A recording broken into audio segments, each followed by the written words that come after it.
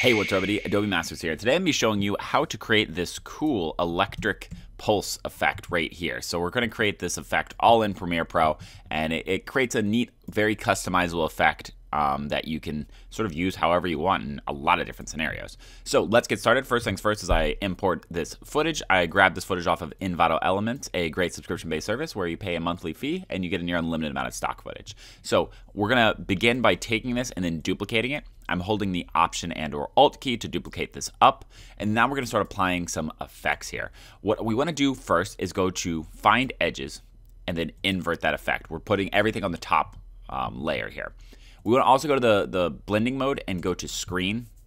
What this is going to do is it's going to allow us to basically just find the edges of this footage, and that's going to allow us to create this effect.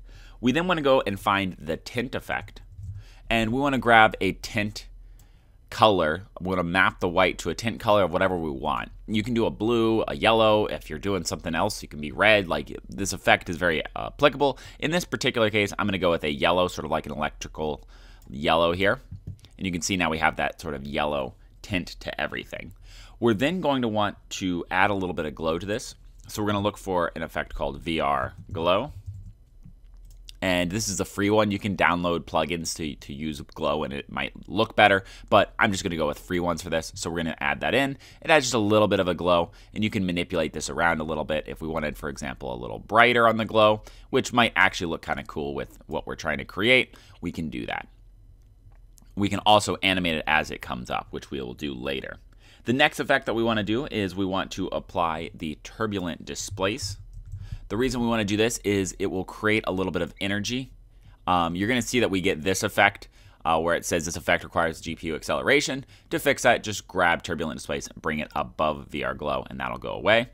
We do not want these giant waves. We want tiny little waves. So we're going to go around to maybe like 15, maybe even less here, like 8 or so. And then the amount as well, we can bring that down a touch. What we want to do is we just want to add a little bit of energy to this. Make it these waves just a little bit have, like I said, a little bit of electrical energy. So once we find a good place to do this, I'm going to say around 15 here will look pretty good. Like I said, it just adds a little bit of energy as they come up and then go down. Now, to actually animate it coming up and going down, we can do a couple of different ways. We could affect the brightness, or we could animate the edges, blending with the original in and out. But what we want to do instead is we want to use an effect called Extract. So if we grab this effect and we bring it on over, we want to take Extract and we want to bring it all the way up to the top here. So we're going to drag it all the way up to the top, above even Find Edges. Now, what this is going to allow us to do is we can animate these values right here to sort of have it come in and then out. So you can see that if I use this white input down here, it actually creates this cool like patterned effect where it comes in and then it goes across, and then we can animate it downwards. So let's go ahead and do that.